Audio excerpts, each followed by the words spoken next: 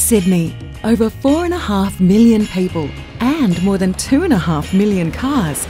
As far as cities go, our air pollution levels are good, better than similar-sized cities and better than they were in the 70s and 80s.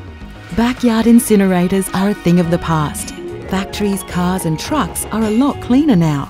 Pollution levels are pretty low, but from time to time, we have problems. So what do we need to know about air quality in Sydney?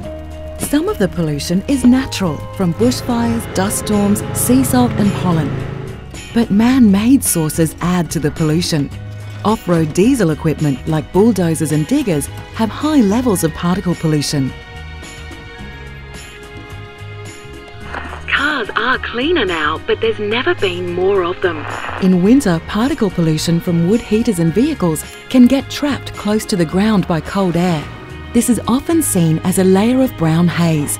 The young, the elderly and those with heart or lung disease are the most sensitive to air pollution. You need a microscope to see the most damaging particles.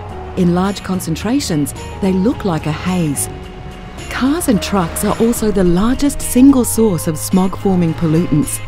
On hot, sunny days, these pollutants mix together to form ground-level ozone or smog.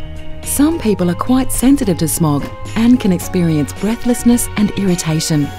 Sydney's basin shape can trap air pollution. In summer, cool overnight air drains off the hills and moves towards the sea, picking up pollution from vehicles, industry and homes. Morning sea breezes then push it back over urban areas, collecting more pollution and creating smog.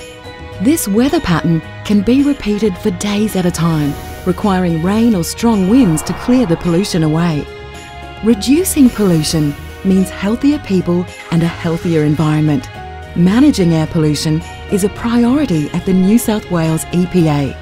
Air quality monitoring stations report continuously on air pollution in Sydney, with the information updating hourly on the website. Air pollution affects everyone. What's the air quality like where you are today? To find out, visit epa.nsw.gov.au.